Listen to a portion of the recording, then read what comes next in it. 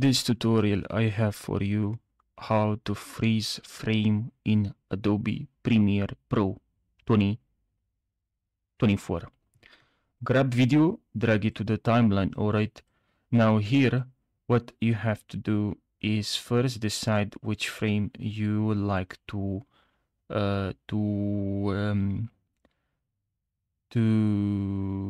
freeze.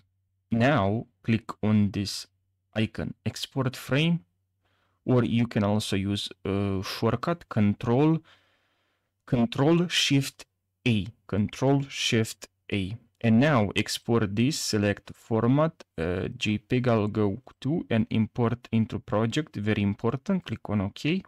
I have this video here, but before doing that, I will actually move the cursor exactly where I want and just click on this C or razor tool, and now just crop right over here. And the reason why I'm doing this, because I will like to move this right over here, and now grab this video right over there and control hold the alt to zoom out and grab this. And now I want to squish this, squish this, squeeze this, squish this.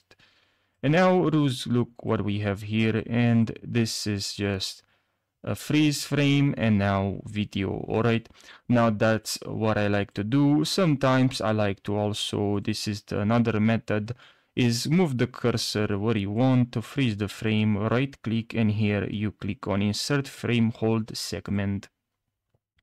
Now you can hold Control, and this will squeeze, squish, squeeze, scrooge. And this is what you have. Make sure you hold Control.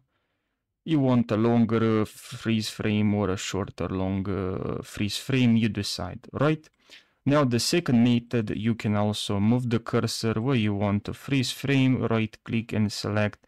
Instead of insert frame hold segment, you click on add frame hold, and now look what we have again. You will freeze the entire portion of the over the right side. You see, I had this cursor right over here, and it freezes this part.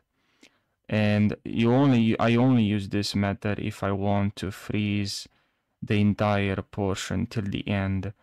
And this is what you have to do. If you found this video helpful, make sure you subscribe for more, and I'll see you in the next tutorial. Thank you so much for watching, and take care.